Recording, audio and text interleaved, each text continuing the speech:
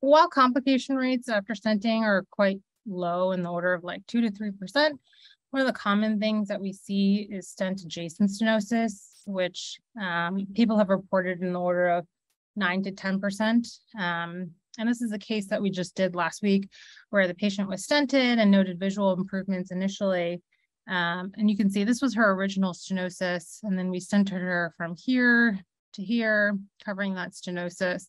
But she came back to the ER 6 weeks later complaining of blurred vision, and we repeated her angiogram, and you see this stent-adjacent stenosis right here. And this is really the most common location that you'll see the stent recurrence is the medial transverse sinus. And so this is one of the reasons that a lot of people advocate for stenting all the way from the torcula down to the sigmoid sinus, which is ultimately what we did. We added another stent right here. And so many people will upfront just stent from the torcula all the way to the sigmoid sinus.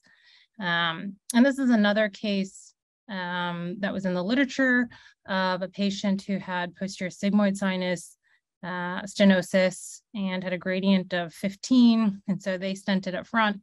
And then after stenting, they checked the gradient again and did manometry and noted a gradient of 3. But you can see already that there's a little bit of stenosis there.